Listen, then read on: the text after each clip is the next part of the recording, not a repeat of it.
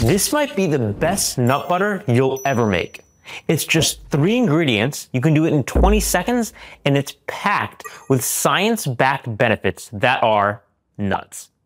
But this isn't just a recipe video.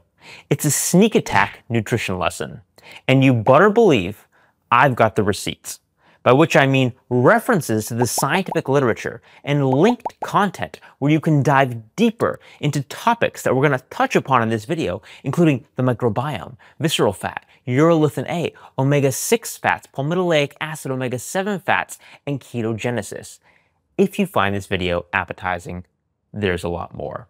But first, what's in this amazing nut butter? The base is macadamia, walnuts, and tahini. Just 3 ingredients chosen for their particular nutrition profiles and, of course, delicious flavor profiles too. And I'm a lazy chef, so the proportions are basically just 1 container of each macadamia and walnuts and a jar of tahini. Since containers do vary in size, here are the ratios in masses and volumes, although you really can just titrate to taste. This yields a mixture that is 87% fat by calories with 2 net carbs and 5 grams of protein per 2 tablespoon serving. The protocol to make it is as simple as dump and blend. Thereafter, you can spice it up as you please: vanilla, espresso, cinnamon, cocoa, or add your favorite protein powder if you want more protein. I don't usually do protein powder, to be honest, but my friend Mark Bell sent me these free samples of his steak shake mix, which is dairy-free, and honestly, they're pretty bomb and nicely formulated, if I do say so myself, with stevia, organ blend, although you don't taste that, and no artificial sweeteners. I don't have an affiliation, I don't get revenue share, I just really appreciate the gift from Mark, and honestly, it's one of the best protein powders I've ever had, so plug for a friend. Okay. With the recipe behind us, why these 3 ingredients? Let's learn. Walnuts. Walnuts are great because they contain ellagitannins, complex polyphenols that can be converted by microbes in the gut into a compound called urolithin A. There are data suggesting that urolithin A can help reduce visceral fat, which is the inflammatory fat that sits around your organs and contributes to poor cardiovascular health. Also improve mitochondrial health and improve metabolic health. For example, in one randomized controlled trial, those assigned to a diet rich in compounds that can increase urolithin A, along with other compounds that I review in an associated video called uric acid, anyway, they lost over 14% visceral fat in this RCT, which was over 3 times the visceral fat loss as those assigned to a more standard healthy eating diet. You can see this video for a review of that really cool study. And if you want even more about urolithin A, I recently did another video covering a 4-month randomized controlled trial using urolithin A supplementation dosed at either 500 or 1,000 milligrams daily, which found improvements in muscle strength and endurance and signs of improved mitochondrial health. The magnitude of the effects functionally was actually really stunning to me, with the urolithin A treatment increasing leg muscle strength by 10 to 12% in some tests, along with signs of decreased inflammation, decreased CRP, and increased mitochondrial fat metabolism. But you'll need to see that full video for the details. Now, I know some of you may be thinking, you said decreased inflammation, but aren't walnuts high in omega-6 fats? And aren't omega-6 fats inflammatory? That's what everybody on the internet seems to be saying. That's a whole other kettle of fish. And while it's true that a high omega-6 to 3 ratio in the body can be pro-inflammatory, your dietary omega-6 to 3 ratio doesn't directly translate into your body's omega-6 to 3 ratio. And as a case in point, I personally am happy to eat walnuts, and also sesame, which is high in omega-6, and I boast a perfect 1-to-1 omega-6 to 3 ratio in my cells. So my advice to you is don't fear walnuts or other raw whole foods that happen to be rich in omega-6. Instead, focus on avoiding highly processed industrialized oils and prioritize getting your omega-3 from fatty fish, ideally, in your diet at least twice per week. And If you want more on the controversial related topic of seed oils, please check out this video. Seed oils and dietary omega-6 are definitely hotly debated.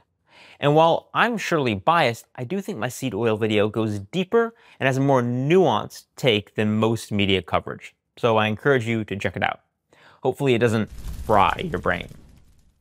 What's more, people's concern around omega-6 derives largely from the fact that omega-6 fats are fragile and prone to something called oxidation or damaging of the fats.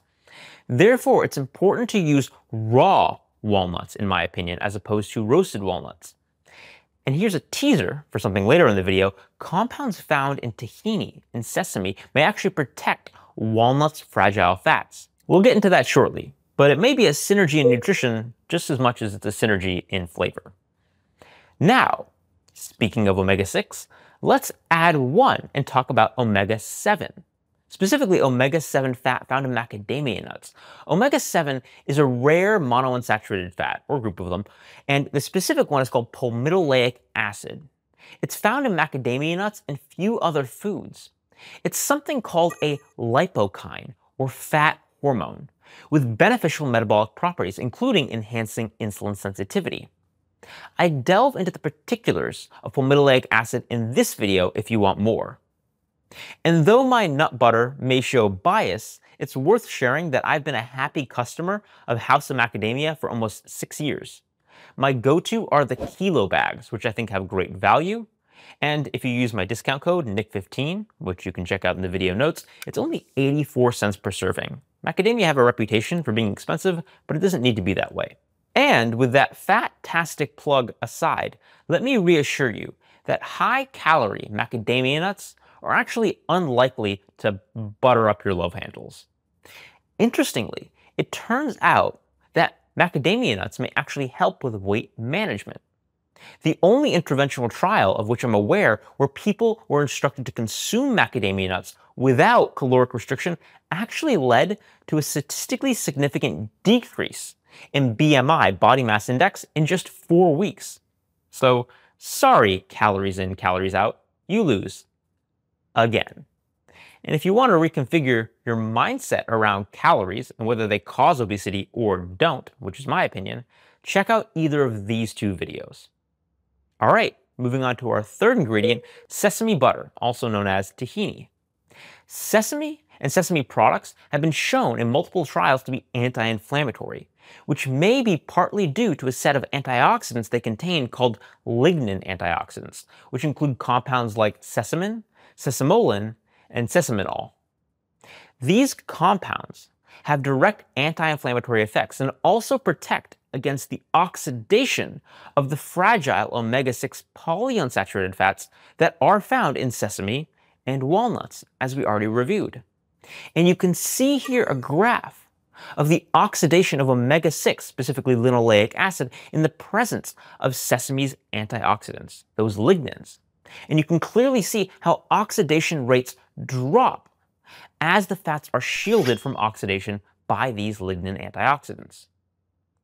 Additionally, while many people may opt to try to reduce the omega-6 intake in their diet, that's a decent option for some people, there can be benefits to consuming omega-6, particularly in the context of low-carbohydrate ketogenic diets and when the omega-6 come from raw, unprocessed, or minimally processed foods. I'm not endorsing eating ultra-processed foods rich in, quote, seed oils. Specifically, omega-6 fats can be particularly ketogenic, meaning they increase ketone levels more than many other fats. I'm not sure if there's a synergy here with the lignins that I mentioned, but I personally find that sesame products are among the most ketogenic fat sources for me. After just 20 hours of fasting, plus a sesame preload, which is 3 tablespoons of sesame oil with my last meal, on the background of a 75 to 78% fat diet, which is my normal diet, my beta-hydroxybutyrate levels, my ketones, can hit 6 millimoles. It takes most people 5 days of complete fasting to reach these levels, but I can do it in less than 1 by leveraging the power of sesame. Admittedly, I have had others try to replicate this, and some have had success hitting these levels while others have not. However, even among those who don't achieve the very high ketone levels, like 6 millimole, they tend to see an increase by playing with sesame and, to a lesser extent, walnuts. It may be a dose effect or a somewhat individual phenomenon. To be clear, this has not been rigorously studied in, say, human-controlled trials, so maybe it's an area for future research. I'm just reporting what I've seen in other people by anecdote. I know, dirty word, but I think there's value in that. And in case it's not self-evident, this nutritional hack can have interesting therapeutic applications, since some conditions, like neurological disorders, mental health issues, and inflammatory bowel diseases, may benefit from higher ketone levels, higher beta-hydroxybutyrate levels, as measured in the blood. Now, I'm going to wrap up this video here, and I'm not going to lie, this was a fun one. So if you can, drop a comment, hit subscribe, and let me know how you'd spice up your own batch of this ultimate biohacker nut butter, and what you're going to spread it on. Stay curious. I hope you enjoyed this video. It was a different one, but I had fun with it.